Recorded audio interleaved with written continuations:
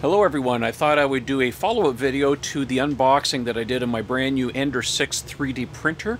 And one of the things I've discovered after playing with it for a couple of weeks is that it really does need a bed leveling sensor like a BLTouch. That is something they added to my Ender 3. Really like it. So I'm going to show you all the ins and outs about adding one to an Ender-6. And one of the really nice things is that the printer is actually set up from the factory to accept one. You don't have to play around with firmware, you don't have to wire anything in complicated onto the board. It plugs into the little board here on the side. You just download the firmware and you're off and running.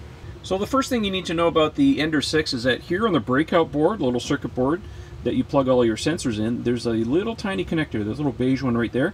That's actually labeled for a BLTouch, so that's where it's going to get plugged into. If you take the hot end shroud off, you'll notice here on the bottom, right there on the side, there's two little bosses in there to accept the BLTouch. So the printer's actually set up for it, ready to go. So I have purchased a BLTouch. This I think is a 2.1 or 2.0. My understanding is that I don't think you want a 3.0. It may not be supported, so make sure you get this model.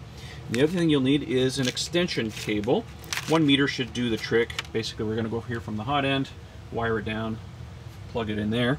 Now on this end here you have the JST, the 5-pin connector, and it has sort of the regular connectors that go in the circuit board, but we'll snip those off because we won't be needing that. And here on the BLTouch, you'll notice it has, hopefully it focuses.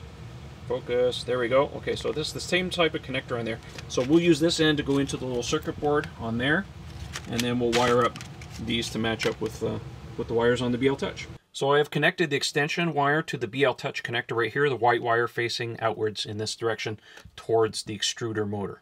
So the BLTouch has been installed here on the bottom end of the hot end. Don't use the screws that come with it, just use a couple of computer screws.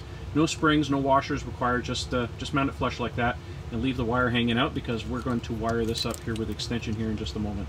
Now my BLTouch kit came with some connectors.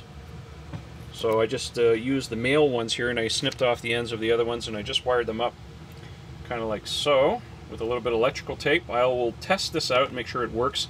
Afterwards I'll finish it up with some heat shrink. Here's the other end here, the white and black wire. So let's wire this up and see what happens. So I have just attached these wires with a couple of zip ties just to get it out of the way for now. And let's load up the firmware. The bin file is on the SD card. I'll link it in the video description.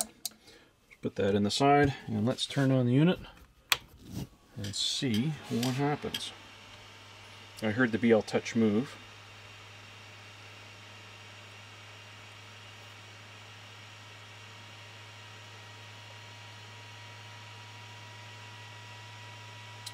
It's booting up.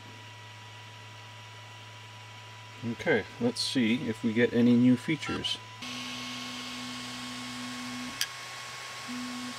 Red light is a good sign. Very nice. And lo and behold, yes, we do get a new screen. So this firmware enables the BLTouch. So that's as easy as it is. You just plug it in, update the firmware, and now we got this whole fun thing here. Let's do, let's see here, auxiliary leveling, auto leveling on. Let's see here, measuring. Yeah, it's probing.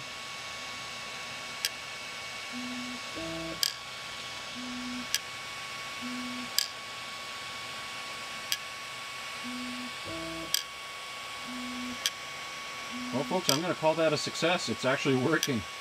So there you have it. That's all that's involved installing a BLTouch on the Ender-6. Matter of fact, it's doing a leveling right now. It takes 25 different measurements if you turn on the auto leveling. It couldn't be simpler. You just buy a BLTouch, make sure it's the version 2. Costs maybe $45 to $50 depending on where you live. And make sure you get a 1 meter extension and 20 minutes of your time. And you can have it up and running. Just make sure you use the firmware. I'll link it down in the video description down below. And make sure you put that on the SD card, let it update, and Bob's your uncle, as they say. Thanks for watching. See you guys.